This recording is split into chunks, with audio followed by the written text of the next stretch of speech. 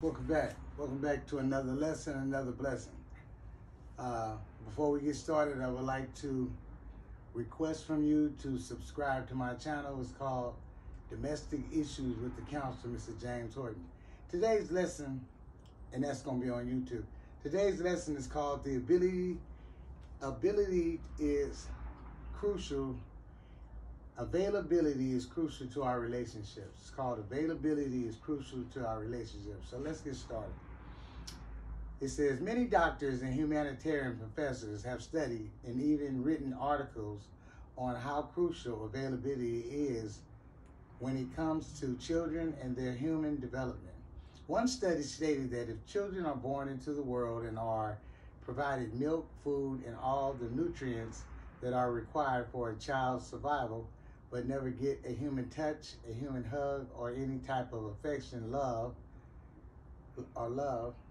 studies said that 90% of the time, the child will die, right? So it says that if we can get all the food, all the nutrients, everything it takes, right, to fill our tummies and our stomachs up, and all the liquids we need, but if we don't get that touch, if we don't get that hug, if we're confined to a room and see nobody, 90% of the time, we will die. So it's important to get those affections and all those touches and things like that, the proper ones, that is. Okay? It says, please answer the following questions, right? It says, number one, when you are in a relationship, are you available or unavailable in most or all of the relationship you found yourself dealing with? Are you available or unavailable in most or all of the relationship you found yourself dealing with? It's a question because I'm trying to, as I ask these questions, to get on the inside of you. Not so much asking about what someone else is doing. Are you available? Have we been available to those relationships?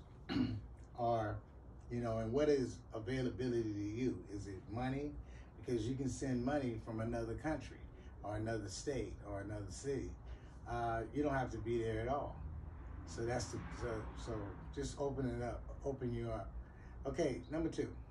Has anyone ever been in a good, healthy steak and egg relationship and lost out on that good guy gave you chasing fast food in the street?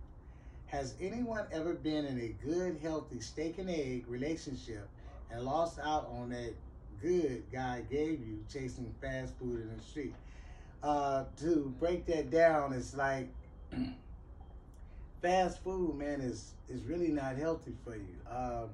Fast relationships are definitely not healthy for us. And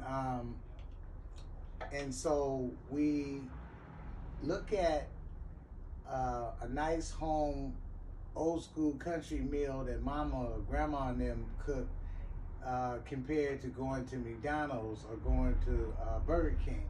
And you'll find that you've eaten something unhealthy. And when you go out trying to find something because something might not be going right at the house, or you are been lonely for a while and you just picking up anything that you see at the club or hanging outside the club or what you saw hiding in the bushes, that's like fast food. It's unhealthy for you. So has anyone ever been in a good, healthy steak and egg relationship and lost out on that good guy gave you chasing fast food in the street? So be careful, all right? That goes for the male and the female. Be careful, all right? Number three, when you get in a serious relationship with a partner, wife, spouse, does your family you've been raised up with needs come before the family view that you're in? When you get in a serious relationship with a partner, wife, spouse, does the family you've been raised up with needs come before the family you're with as an adult? It's interesting because little bit I know about the word, it says that a man and a woman, meaning speaking about relationships or whatever your choices are, it says that in the word, in the writing, it says a man and a woman will leave their parents and go on to make a life for themselves. So many people find themselves getting called from their family members, their cousin them, and all kind of stuff like that, and they friends and them, and when they with their friends and them, right, they be calling and talking about they need to borrow $1,000 and they heard you got some money. Everybody calling, right, talking about feed them, and sometimes your partner, your spouse, your significant other has some needs, and yet these calls keep coming. So does your family needs that you grew up with needs come before the family you made, the family that God gave you, your partner. You got to pay your own light bill. You can't be like trying to pay everybody else's bills and then pay yours last, because you find yourself in the dark. It happens, I'm telling you. All right, now, number 4. Does anyone believe being unavailable to yourself and others in most of your relationships has caused you to be here during 52 weeks of domestic violence classes? Right? Do you believe being unavailable to yourself and others, right, has caused you, right? Because you can just be like way out there. You're not committed to nothing. You're not giving no affection. You're not participating in the household duties, and and it becomes frustrating. And everybody else sees it, but then you eventually see it, and you wonder what's wrong with you. Well, might be a few things wrong, so you want to think about that. Number 5, do you believe being unavailable and irresponsible is beneficial to your life? Do you believe being unavailable and irresponsible is beneficial? Some people say it's beneficial. Some people say they would rather go to jail, right, and just sit there, right, because they don't have to really do too much. They don't ask you to do much. Your cellie might ask you to do something, but just think if you had your own cell. You don't have to clean up. You ain't got to scrub the toilet. You ain't got to wash the floor down with a towel. You don't have to do none of that, right, because it's your own cell. But if you're in a cell with somebody else, especially somebody that's been there for a long time and ain't going home, it's a serious thing to not participate and keep that cell clean.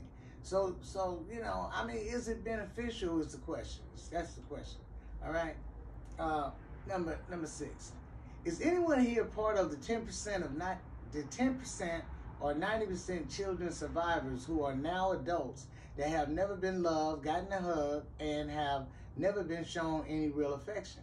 Is anyone here part of the 10% or 90% children survivors who are now adults that have never been loved, gotten a hug, and have never been shown any real affection? Many people, man, I look at them, and some of them, man, I'm brought to a point where I go on and give them a hug because they be frustrated and it be something wrong, right? And they be really like, don't hug me because they ain't used to being hugged. They think it's something wrong. They think you're trying to pickpocket them or something.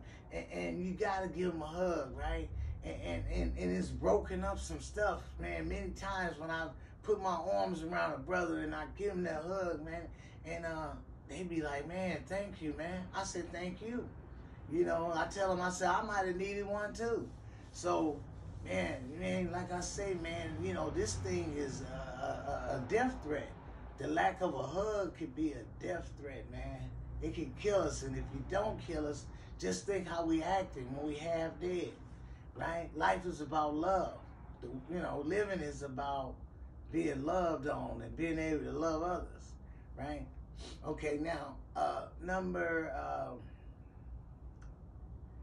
7. Do you know individuals who were never given a hug and who were never shown love and affection as children tend to be violent and unloving adults? Tend to be violent and unloving adults, right? Man, or something, right? Did you know individuals who were never given a hug, who were never shown love and affection as children, tend to be violent and unloving adults, right? Okay. Number 8. The 13th chapter of Corinthians in the Bible is the love chapter. It says love doesn't hurt. It seeks no evil and believes no evil. It says without love, we are nothing. It says, the chapter also says, when I was a child, I thought as a child. I behaved as a child or even an unruly child. And when I became a man, right, that's a process too. When I became a man, I put away childish things, right? And so we got to put away, and when they say this chapter, when they're speaking and using the word man, they're also talking about one man, right? Because one man is the other part of the man, right? So they're talking about both sexes. They're talking about all of us, y'all. So we got to remember, man, to be available, man, to be available, participate. Quit letting our brothers and sisters fall. Let's pick them up. Let's give them a hug even, right? Let's do something, man. I was thinking about an assignment to put us all on. And I can say it now, even because it's fresh on my mind. Man, we need to start, when we be talking about people and saying, ugh, look at them. Ugh, look at that person with their pants all down and this, and that. Man, we need to do something like once a month, if nothing else. Once a month, that outfit you know you ain't gonna never be able to wear again.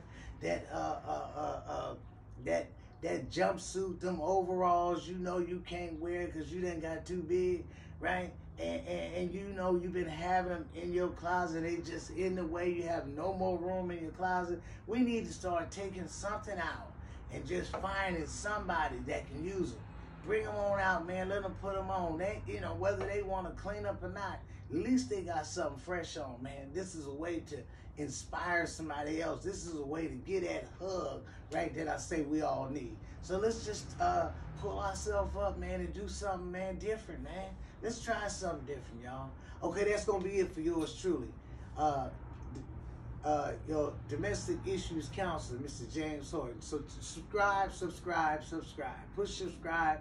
Domestic issues with the counselor, Mr. James Horton, on YouTube. Thank you again for attending my class.